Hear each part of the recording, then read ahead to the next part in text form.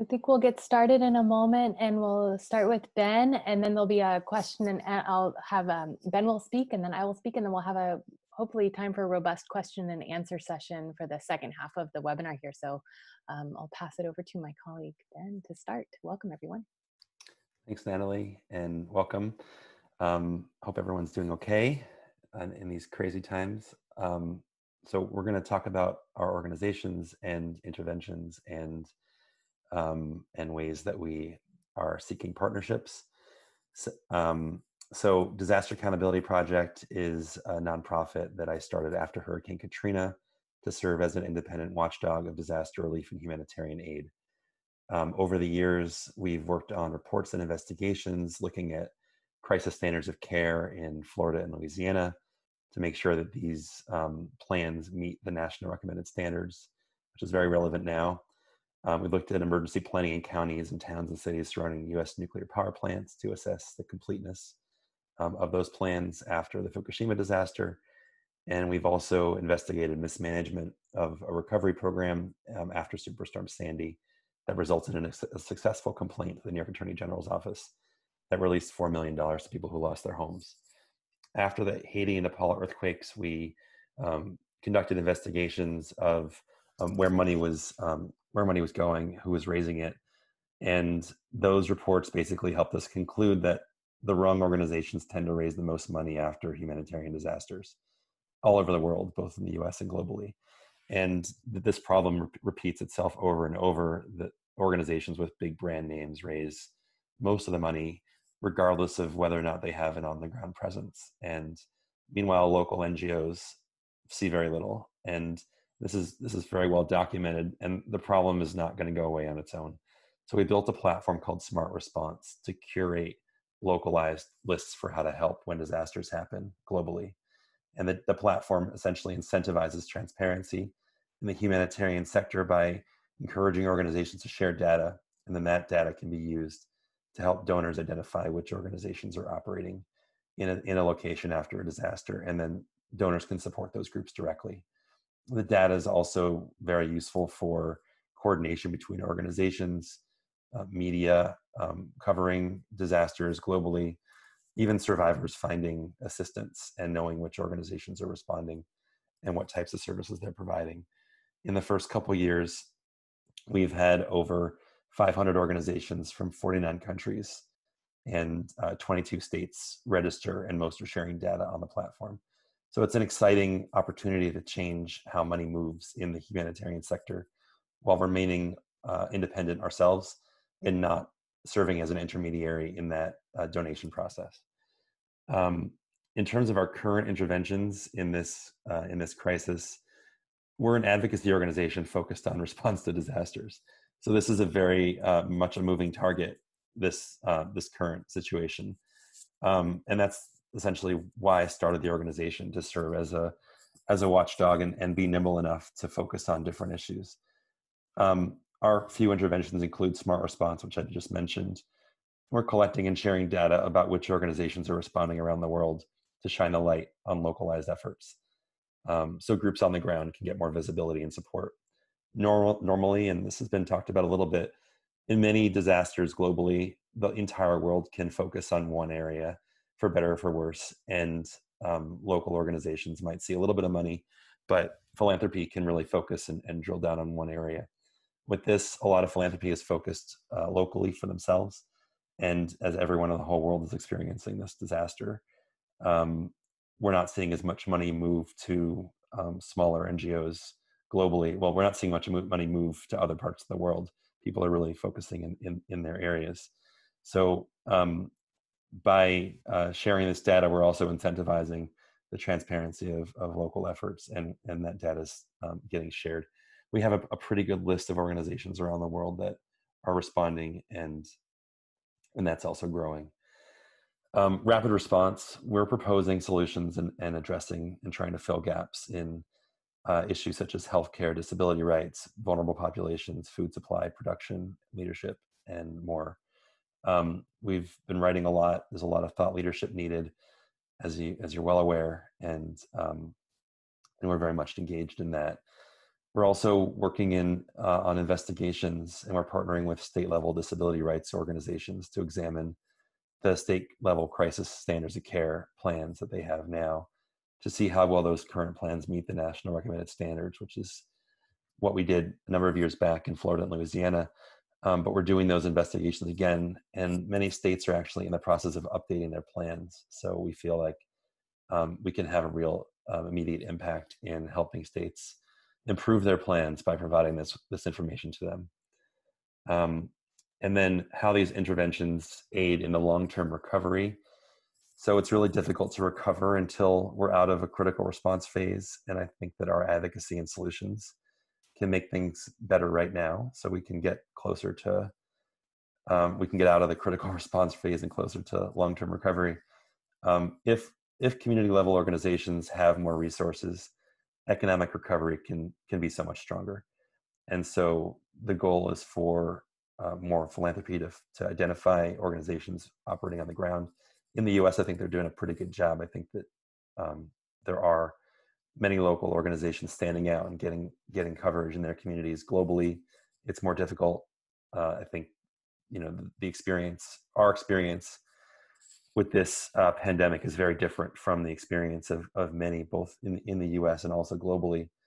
If you think about how we're able to stay at home and remain isolated and still have our luxuries, it's very different in many parts of the world.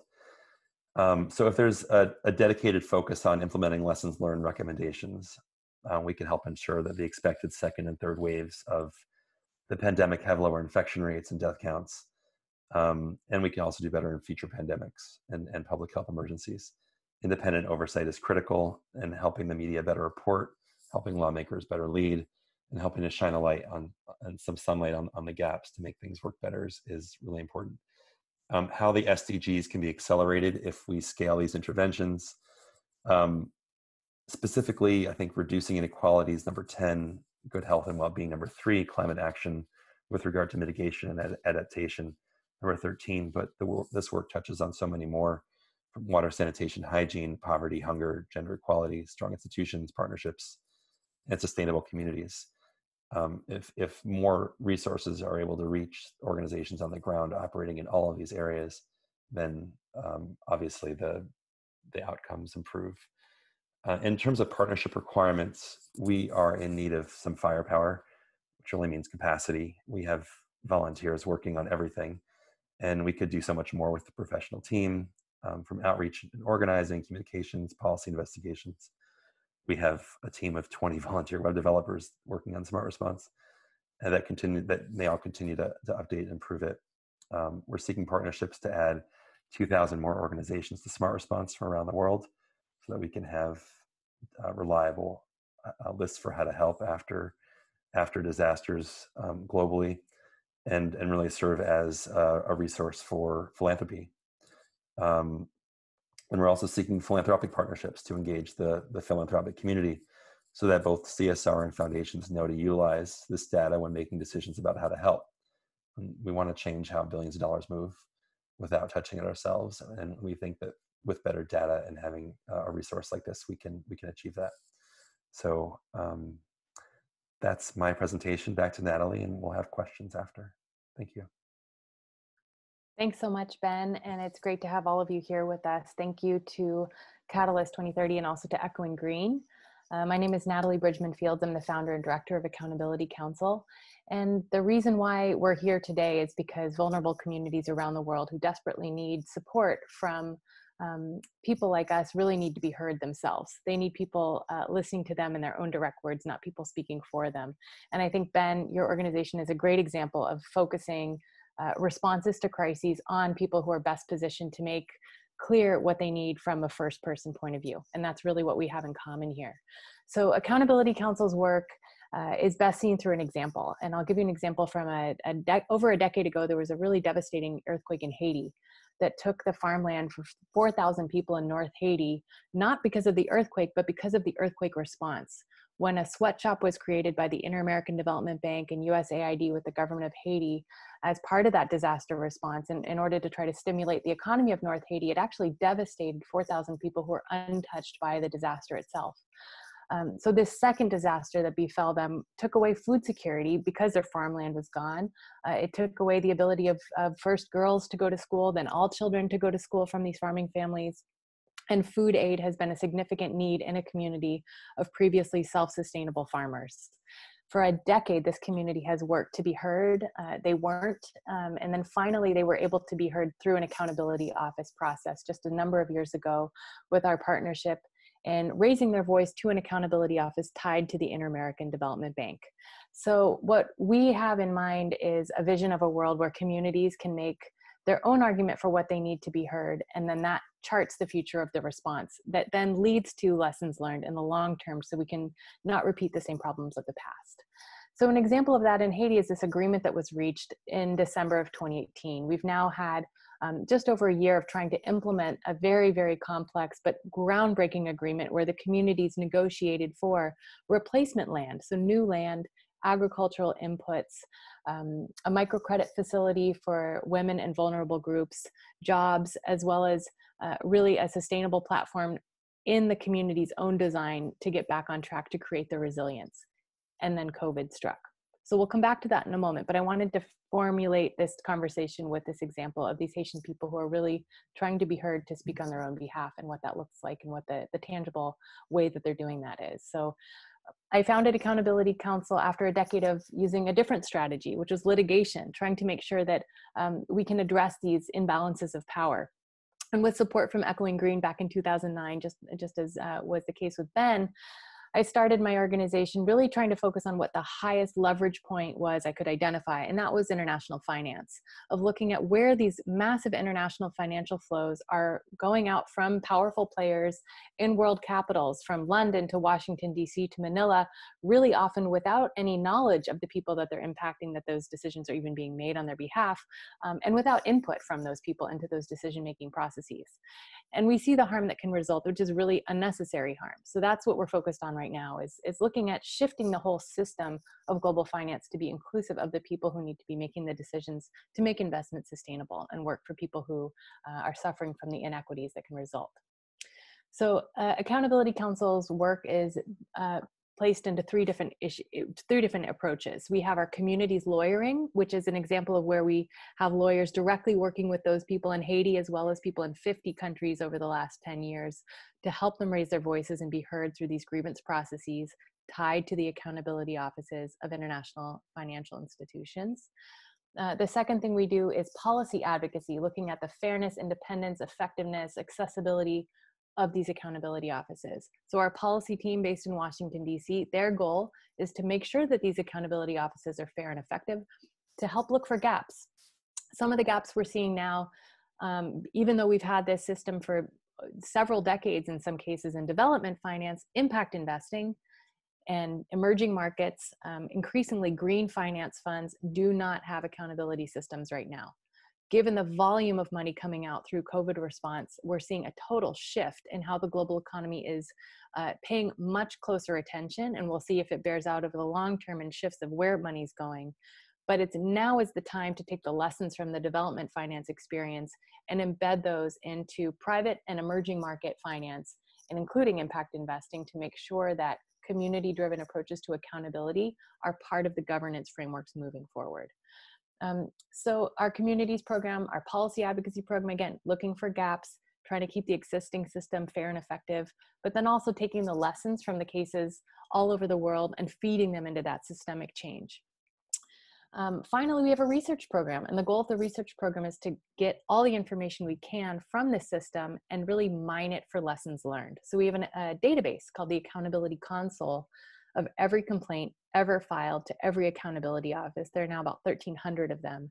And we're able to use that information for all types of decisions, to understand what's going on in sectors, by institution, by region, by country, to see what's gone wrong in the past, to learn from it, and to be able to advocate for systemic policy change to address these problems.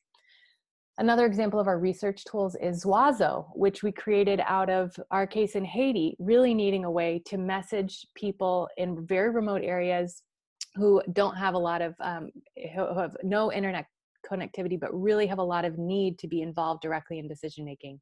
So that's a system where, based on a Twilio phone app, we were able to design Zwazo to give messages in Creole, directly recorded by a community member who they know, and then get direct feedback from that voice message system into our own case in Haiti to do live work on implementing the agreements that we reached.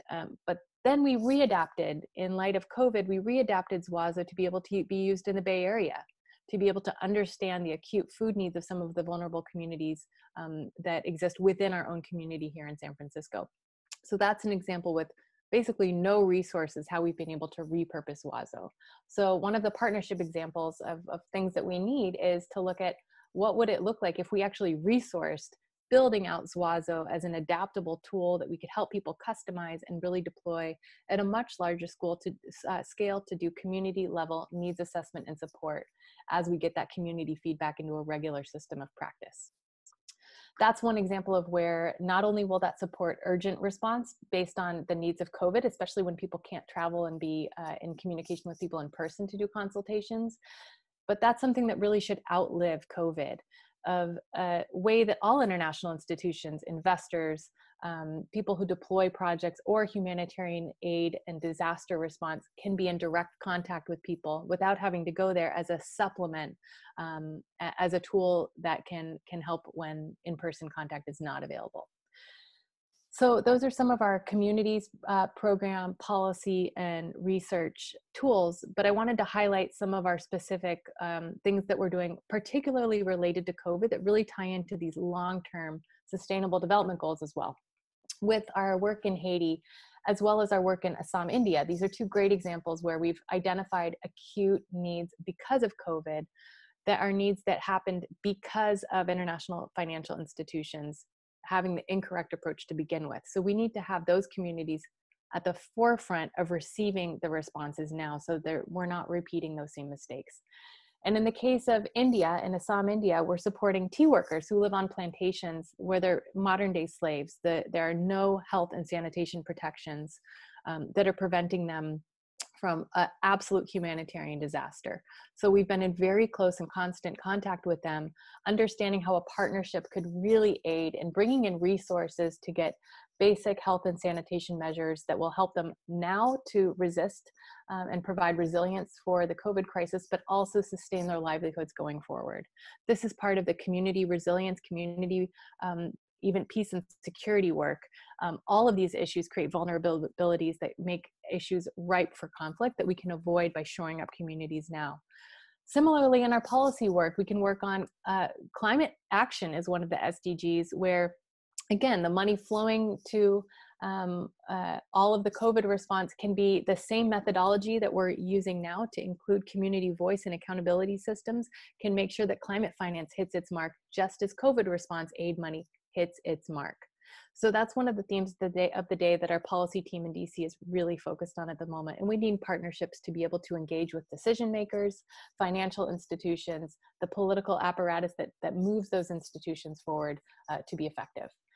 So I wanted to maybe end with that and open the majority of this call to questions and discussion, which knowing a lot of you on this call, I know it's going to be a rich conversation. So we'll turn it over to the Q&A and talk about how we can make sure that aid and disaster response is centered in a community-driven approach.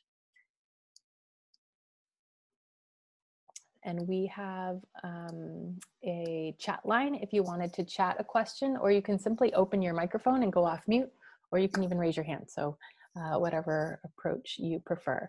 And I will maybe start off by saying, Ben, it's been a pleasure to work with Smart Response. We're one of the organizations working on gathering a community-based needs assessment from our communities in Haiti and elsewhere to be able to directly input that information into Smart Response. So this is an example of our organizations partnering together, not only on this urgent COVID response, but as part of these overall larger, bigger pictures reframing of whose information matters when we respond to a disaster and when there are needs. So Beth, feel free to kick us off. Good morning, everyone. Thanks so much for that. That was incredibly helpful. I know there are a number of people who have the impulse to help here, and yet it's so easy to just give to the usual suspects. And as we know, there's a filter down, and some of them are very good, but they're not necessarily reaching the most local populations. So I guess as a question for Ben. Ben, I happened to click on your Smart Response link, and I see a number of organizations listed there. Have those been vetted by you in the sense that you're in a position to be able to recommend that donations go there? Or are you simply at this point compiling resources? And then I noticed that a couple of the donate buttons were grayed out, and I'm wondering if that's simply because they don't accept outside donations, or do you have some concerns about it, or have you simply not been able to kind of sync up with their fundraising arms? Thanks. Great. Thank you. Thanks for the question. So we do vet organizations before we approve them on the platform. We check them to make sure that they're legitimate organizations, that they're operating in the areas that they say they're operating, and that we OFAC. So we make sure they're not on a sanctions list. So we don't want to go to jail for telling people to donate to them. So that's what we do. The data should speak for itself. So we're not saying that each organization is amazing, except for Accountability Council.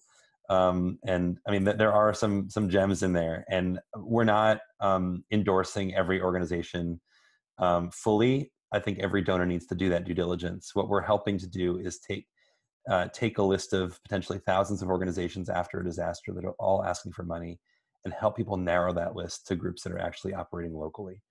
Those groups don't have to only be local organizations, but they need to be sharing enough data to be listed on the platform. The grayed out donate buttons represent a major problem in that a lot of local organizations around the world have a real hard time accepting online donations, and they don't have merchant accounts. And this is a thing that we'd like to try to change. We are encouraging organizations, if they're comfortable, to put their bank details on their website, which many groups do, so that people can get that information for the sake of transfers. What we're finding is that when major disasters happen around the world, people, a lot of these organizations lose their power for any amount of time, or they're just really busy because they're in the middle of it and their family's affected and they're affected. So they're not able to do the PR that's necessary to fundraise.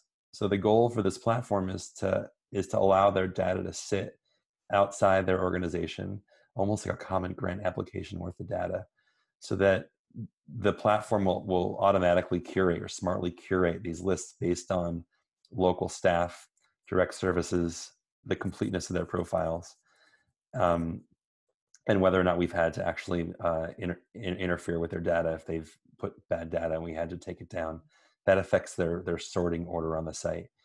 But there's also their direct contact information. So if there's a grayed out donation button, someone can easily contact them and work out a way to support them directly. You'll notice that many groups have partners that are names that you know. So some groups may have a partner that's Oxfam India or USAID. And so if they're working with these large, intermediary organizations or international NGOs or government agencies, then they've been vetted by those entities as well. And they likely have a way to accept funds. It just may not be an online solution right now. Great, thanks so much. Thanks. Thanks. We have Gabby next. Thank you, and thank you for your presentation. It's very interesting, especially for us in Latin America. Right now we have issues in every country where people is asking the governments for response because there's accusation of corruption related with money given to help directly to governments. And the situation here is most of the donors, international donors and agencies and philanthropists, prefer to give the money to the government, and we have this kind of accusation, or give money to gigantic international organizations that even have an office in our countries, or if they have an office, it's an office to create campaign and to do advocacy, but not to work with the communities.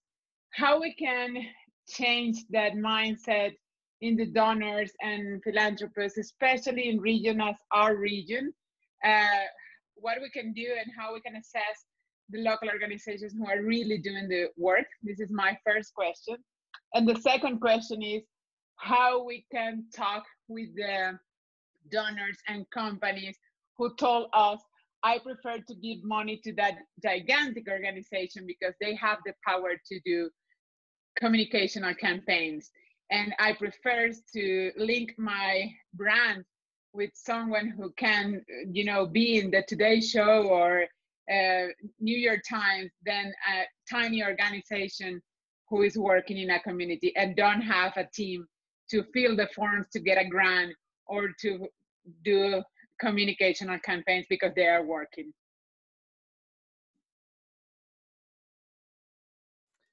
Ben, I think you might be well placed to start the response to that question. So we have to start somewhere, and these are issues that organizations around the world are facing. So it's not just Latin America. I think you'll find that even local organizations in the U.S. have a lot of the same challenges. So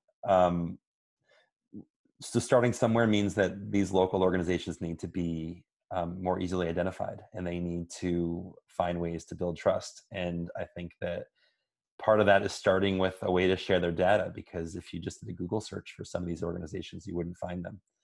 And so it's going to be difficult for donors to support these organizations if they can't trust them. So Smart Response is trying to begin that trust building process by allowing them to share data for free and create profiles with data that donors want. And then when we think about it, these local organizations don't need that much money to actually do a good job and to build their capacity. So we don't need to win over all donors to change the system for local NGOs. We need to just win over some. And then for these large international organizations, they're not all bad, right? And it's better for someone to give to a large international organization that's actually operating in country than to give to a large international organization that doesn't even know where that country is on a map.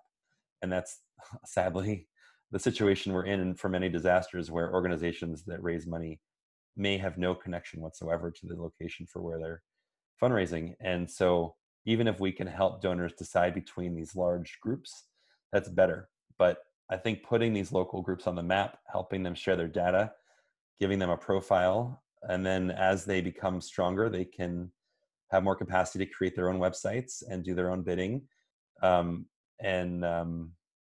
You got to start somewhere. But the UN and the World Humanitarian Summit set these goals for localization that were quite low. And ultimately, a lot of these goals are being achieved by these big international organizations creating local country offices and saying, oh, well, now we have local entities, so donate to our local entities and you'll achieve your localization agenda. And that's it's a joke. So we are allowing those organizations to register on the platform because they're some of the worst offenders for transparency. They're so big and they rely on their brands. People donate regardless of whether they're sharing data or not. So if we can try to create a way for donors to give based on a platform and based on data sharing, then we can try to prevent these big groups from raising money when they're not sharing data or when they're not operating in a particular location. Thank you. Thanks, Ben. I have thoughts on that too, but first let me see if there are other questions that want to maybe either add to that or make any new points.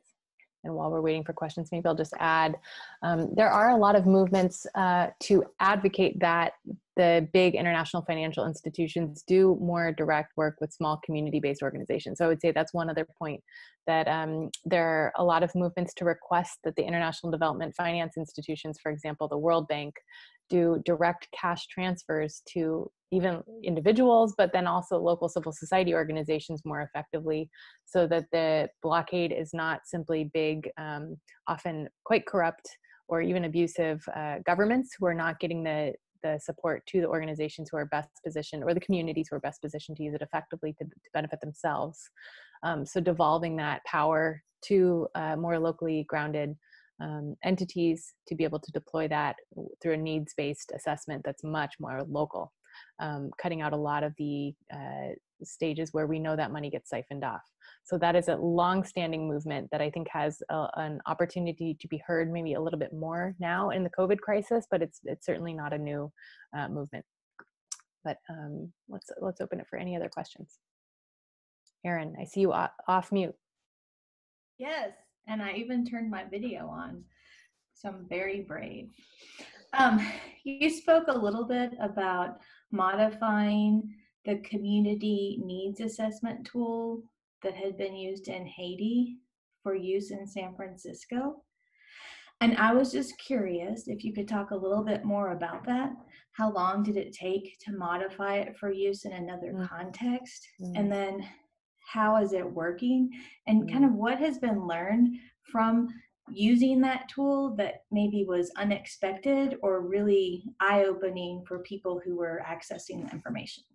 Oh, fantastic question. So this is back to the question of Zwazo, which we've used successfully in Haiti. And the lesson in Haiti was that the tool itself is useless unless it's part of an existing social structure that's going to be able to understand how to use it and then take the information and move it forward.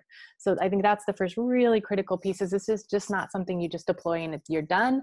This is a tool to aid in an organizing effort that's already underway. And if it's done that way, it can be very effective. And so the reason why we haven't just simply scaled, deployed it, used it, sent it open source, and voila, is because of that takes capacity, right? To understand how to train existing social movements or environmental movements or disaster recovery movements on the tool, not just to simply deploy it without that support and that wraparound information. So that's the first learning in Haiti. So it was, and actually I might open the opportunity for Jamie to talk about the AROC experience, describe what AROC is and how this was used. Jamie's my colleague at Accountability Council, who worked with our research director, Samra Arabi, to actually deploy this in the Bay Area. So Jamie, do you want to maybe weigh in here for a moment on what that deployment looked like in San Francisco with AROC? Yeah, thank you. And hi all.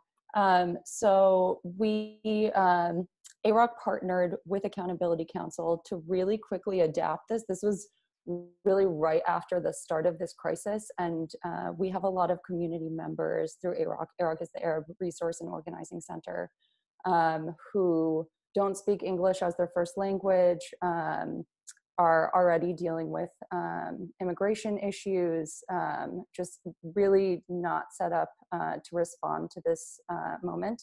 And by adapting the Zwazo tool, we were able to push out mass messages to our community members to set up a mutual aid network. So we got requests pretty immediately from folks who weren't able to leave their homes to get groceries. We had some young mothers who were at home with children, not able to go out, and using the connection through Zwazo, we were able to get community members with AROC to deliver groceries directly to households. And we're continuing to use it and really increasing that mutual aid network. So now we can, if we have an update from AROC, if we have resources we want to connect community members to, we can send out messages and get feedback in real time. And we're continuing to adapt and use that tool. Thanks, Jamie. And I wanted to add that in our case in Haiti, one of the ways that we've tried to have this be used as a tool more broadly, because I think that the development of it was, our research director spent, maybe a couple months worth of time developing it total. And then what the benefit of it is that it can be pretty quickly adopted, but it's all the learning of how to deploy it effectively that's very time consuming. But the Inter-American Development Bank is the entity's accountability mechanism that we partnered with in Haiti around these agreements we reached and that we're implementing these agreements with. They've seen us effectively use Zwazo. They've requested that we help them use this tool outside of Haiti for the other cases that they're running all over the world, in the case of the Inter-American Development Bank through Latin America, to be able to reach the communities that are, again, it's ideal for a known group of stakeholders that are hard to communicate with, but there's a discrete set of audiences that need to communicate with you and vice versa. So that's an ideal setting where we're going to be we're looking for partnerships to help us raise money to actually deploy that effectively outside of Accountability Council's own work. So that's the ideal use for that research tool.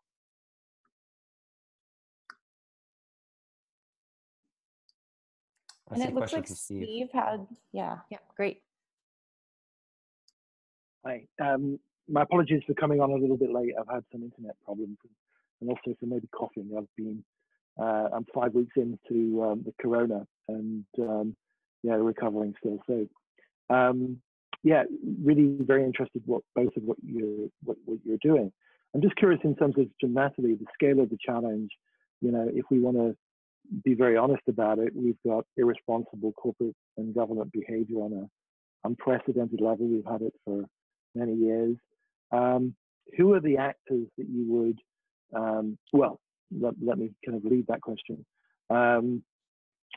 Institutional investors, a relatively small number of them control or have an influence with, you know, a great deal of publicly traded companies and the finance providers, debt providers, etc. To what extent would you like to better utilize that that influence of the institutional investment owners effectively as a method of influencing corporate and government behavior? And I was looking at your annual report. Your revenue or your funding is just under $2 million, or I think it was last year. Mm-hmm. So what would you, in an ideal world, what would you push that number up to be able to optimize, you know, your activity, the deployment of your tool, and which sounds like it's a really interesting approach. And then another follow-on, if you don't mind, I'm giving you a little bit of a list. How often do organizations come to you and say we'd like to embed your accountability provision in what we're doing, how we're engaging? Is it ever, are organizations ever proactive in that way, financial services or otherwise? Oh, brilliant questions. Yep. Great. So we have the list. So first we want to go to $6 million. We're at 2. And the reason is because we see, we have a very detailed scaling plan, because our policy team needs to have people embedded in all the world regions to directly communicate with the regional and even national level organizations doing phenomenal work, but who aren't able to effectively influence these global level financial flows. So that's the first piece of it. And then the community's work really needs to be done in an in-depth way. And what we do is we focus on the last mile. As the Haiti case is an example where you get to an agreement, it's beautiful on paper, but then there's a huge amount of work that's required to turn it from paper to practice. And that's what we specialize in, is making the entire system work for communities, not just for optics, right? And so that's the investment that's really needed. In the communities team, the policy team, just growing the power to do that work. The research team has 2 people right now. We need a whole team of people dedicated to just running the database, to building out tools like Zwazo and building Zwazo out itself. And then there's a whole lot of work to be done to developing a whole host of other tools that we can see from a needs assessment basis that are coming in that we can deploy and develop. But to your question of what would the policy team do and what are we doing now that we want to scale, it's the reason why we're focused on impact investment. We spent a decade working on trying to build out better accountability frameworks for private sector financial institutions.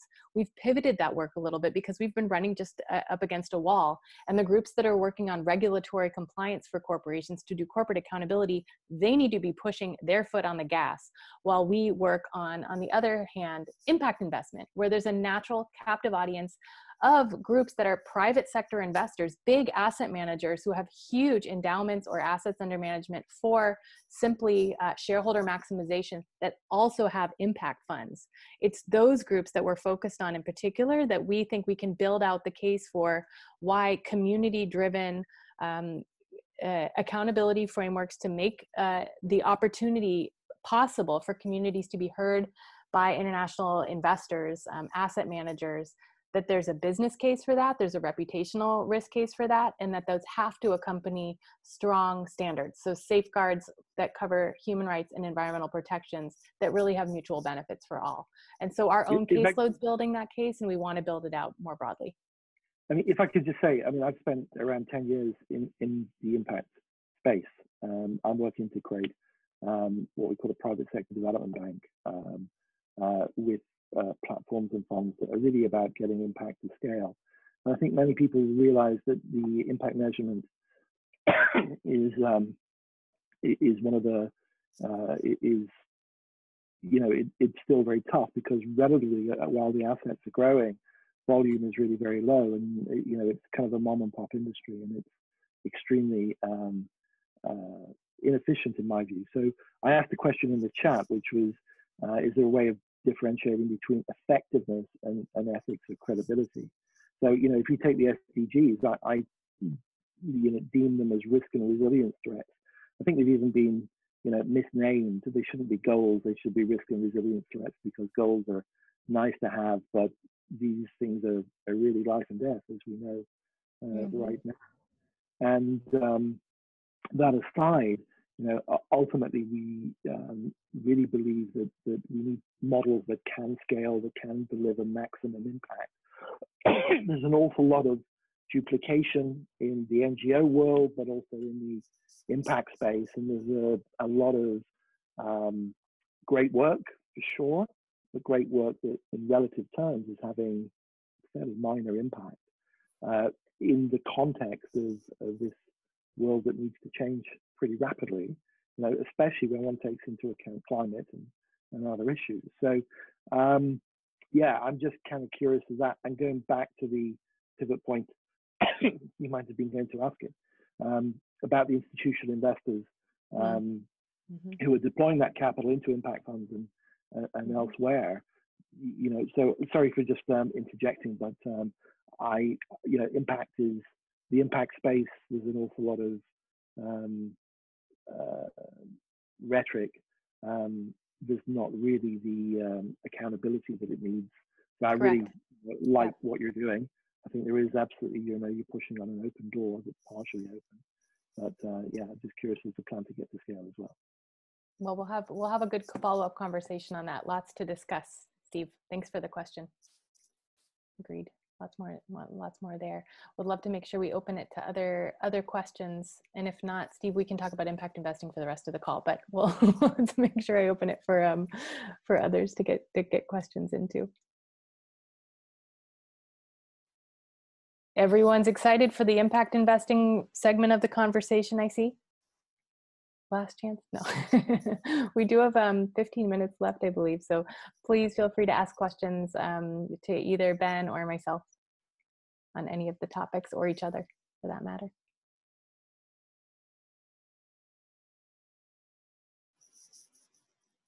Ooh, I get a free 15-minute video call with you, Steve, to talk impact investing, measurement, and management.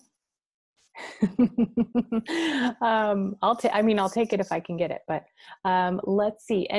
We have any other questions here? I would like to answer, Steve, one of your specific questions, which is about scale, of course. And this is why Accountability Counsel is not just focused on small individual investors. We're not simply focused on a couple foundations that do impact investing.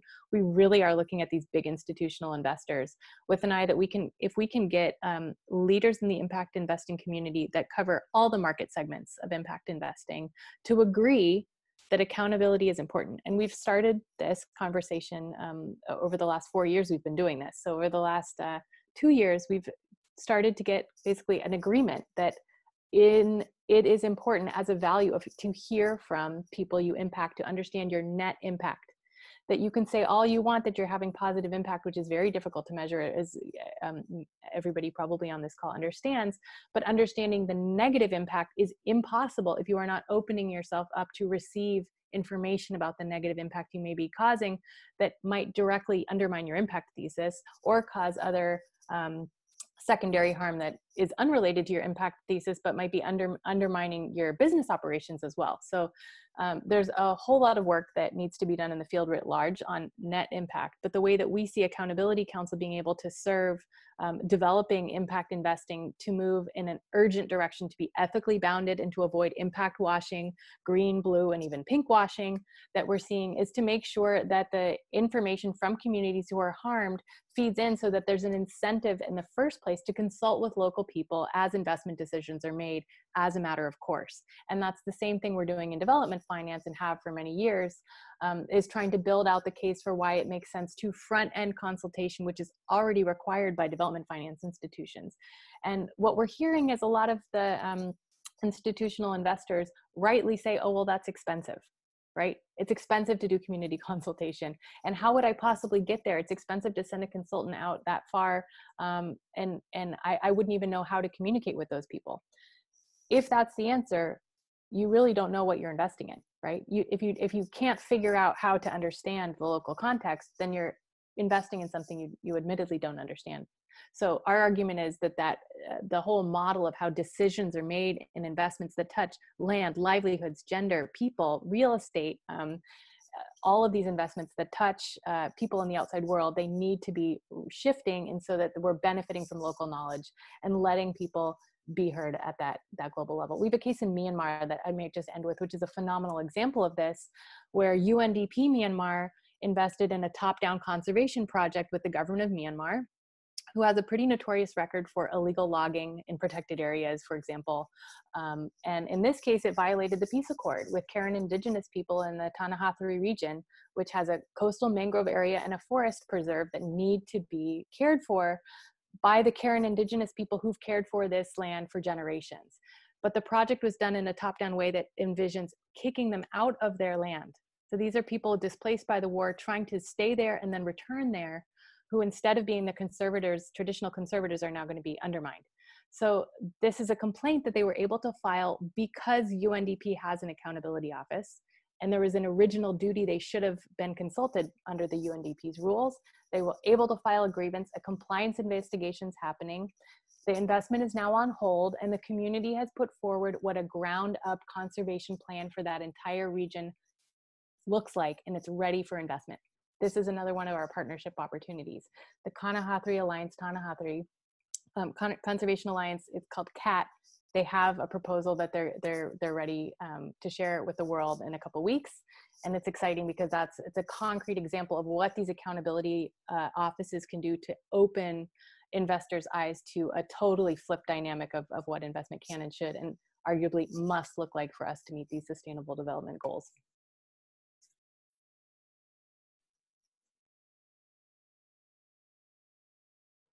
So happy to take questions that are unrelated to Myanmar, impact investing, climate finance, or any of the topics that we've begun to talk about, and open it back up. We have 10 minutes remaining, so happy to do that.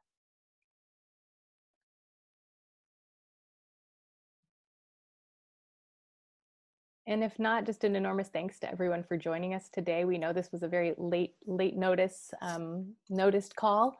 And so we're pleased to have good geographic spread from a number of people. We're recording this session, so we invite you to share it with anyone who you think might be interested who couldn't make it today. Ben and I remain available to talk offline about partnership opportunities that we've highlighted today, and for any other collaboration that people think is possible.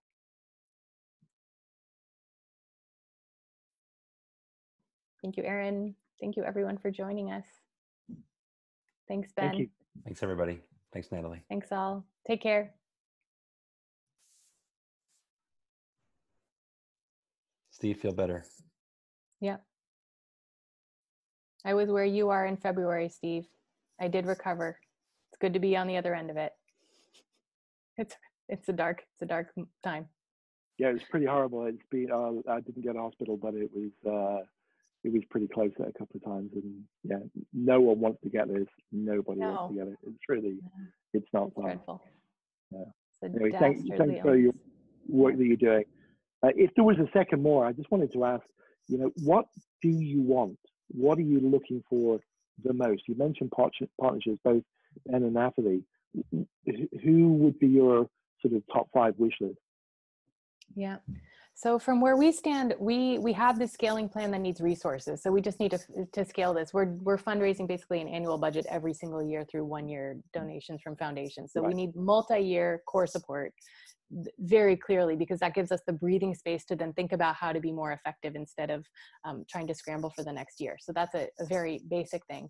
But then these partnerships and alliances, it's political pressure. It's investors willing to use political clout to publicly state that this is important. And I think that that kind of high level messaging and partnership on communications, on putting people's money where their mouth is incredibly valuable. So that I think the question back to you is, where do you see your leverage? And that's the question we ask to anyone who wants to partner with us, is because where people's leverage lies is where the question should start on how people can partner, of course. But maybe turning to you, Ben. Yeah, we're also trying to scale, and we need capacity support to do that. It's all donation-based right now, and we think we can create a revenue model that can make us self-sustaining after a couple of years of a slightly larger team. I'm the only full-time person. We built this entire platform and done all this work with just me full-time and an amazing team of volunteers. And that's just not sustainable to try to achieve the scale and impact that we want to achieve. So I think that our size has been, in many ways, a good thing for many years, because building the platform, it took a while, and we didn't have results to show necessarily for impact. And a lot of donors don't have the patience for that. So had we had a large team or a larger team, it would have really been hard to meet payroll during that period of time. But now that we have the platform, and now that we have adoption by organizations around the world, I think we're ready to add some booster rockets. And we need a couple of years of much larger size of an organization to implement a revenue model that keeps us independent. And I think we can change how a lot of money moves in the humanitarian sector with a slightly larger team. I'll check out both of your projects, but I just wanted to say, Natalie, yeah, there was an example of a few years ago, Jeff Sachs with his Millennium Villages project, and I've got great respect for Jeff. I've met him a couple of times, and you know, he's a great thinker. But this was a project that was really about creating projects on the ground, and what was interesting, there was something in Nigeria where, just pretty close to the area where his Nigerian project was an integrated development project I've supported and helped via a friend that introduced it a number of years ago, called the Counsel Foundation. And they did agriculture and health, and they even had a Cisco Academy in a very rural, you know, tough part of Nigeria.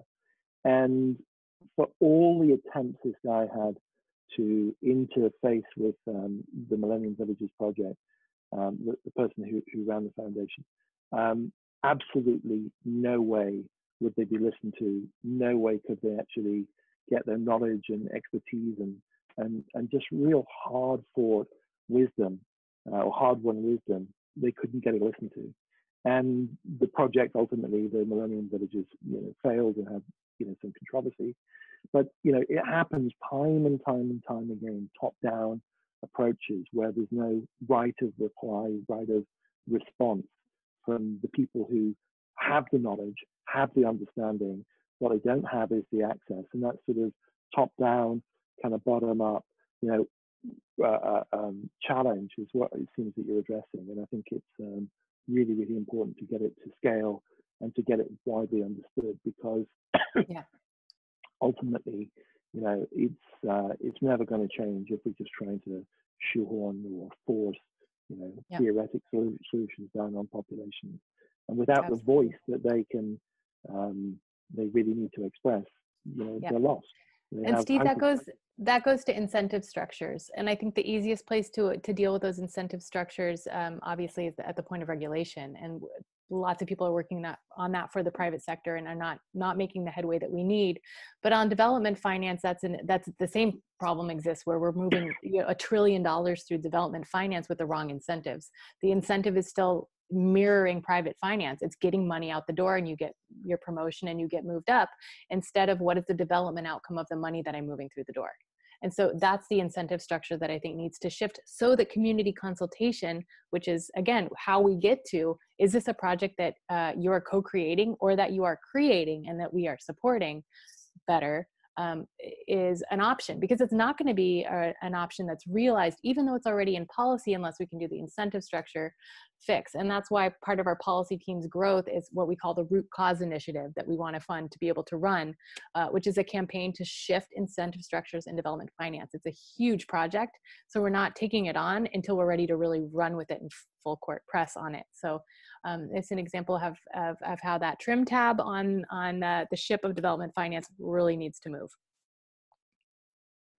So thanks for your responses, and apologies for hogging the call a little bit, but pleasure you joined. All right, thank you so much. Wonderful. Take care, everyone. Thanks for joining.